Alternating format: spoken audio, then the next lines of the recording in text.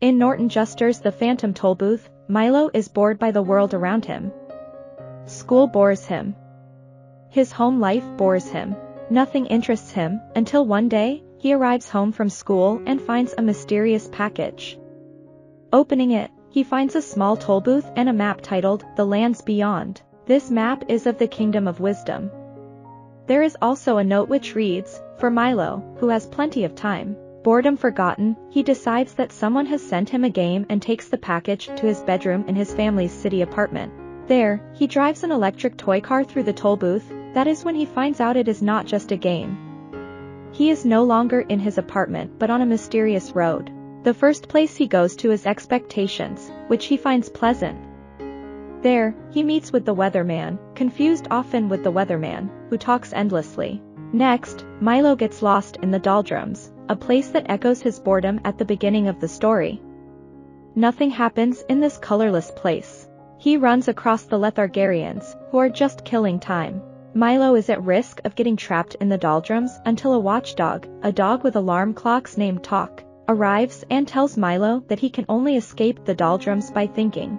Milo escapes and Tock joins him on his journey through wisdom. Together they make their way to Dictionopolis, one of the two capitals of the Kingdom of Wisdom, which is divided. Dictionopolis is ruled by King Azaz the Unabridged. At the word market in Dictionopolis, the words and letters that grant power in the world are sold. There, the spelling bee and Humbug get into a fight. Milo and Tock get involved and are arrested by Officer Shrift. While imprisoned, Milo meets the witch, not the witch, who also goes by Faintly Macabre. The witch's job is to choose which words are used in wisdom. She tells Milo about King Azaz and Mathemagician, his brother. They also had two younger adopted sisters, Rhyme and Reason, whose job it was to settle disagreements. Everything in wisdom was peaceful until Azaz and Mathemagician disagreed with Rhyme and Reason, who declared that letters and numbers had equal value. Rhyme and Reason were banished to the castle in the air. After Milo and Tock are released from the dungeon, they attend a banquet hosted by King Azaz. Guests are served their words on plates, and then Azaz allows Milo and Tock to convince themselves to go on a quest to rescue Rhyme and Reason. The king uses flattery to rope Humbug into guiding them. The trio leaves for Digitopolis, Mathemagician's capital, because they need his permission as well to quest for Rhyme and Reason. On their journey to Digitopolis, they meet Alec Bings, another little boy, who exists suspended in midair. Later, Milo encounters Chroma the Great, a conductor responsible for creating colors with his orchestra. Milo subs for him and loses time in his quest.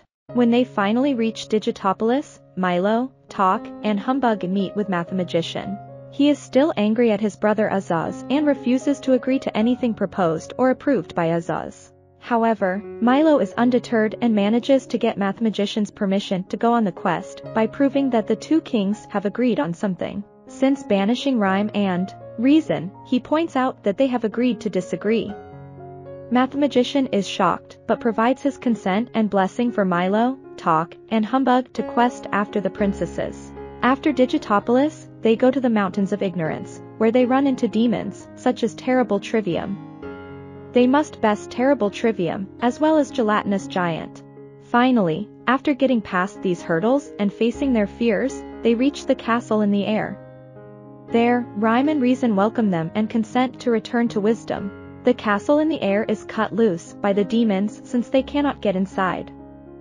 Thankfully, Tock can carry them back to the land because time flies. The demons follow to attack, but the wisdom armies push them back so that Rhyme and Reason can return. The divisions between Azaz and Mathemagician are mended, and wisdom is no longer split in two. The kingdom holds a 3-day-long celebration. With everything righted in wisdom, Milo bids farewell to the kingdom and his friends. He drives back through the tollbooth and finds himself back in his room in the apartment. Despite the fact that he feels as though he spent weeks in wisdom, he has only been gone for an hour. The next day, he hopes to return to wisdom, but when he gets home from school, the tollbooth is missing. Instead, he finds another note that reads, for Milo, who now knows the way. The note also reveals that the tollbooth has been given to another child who needs to find his direction. Though Milo feels disappointed, he is no longer bored by the world around him and finds that he would not have time to return to wisdom even if he had the tollbooth.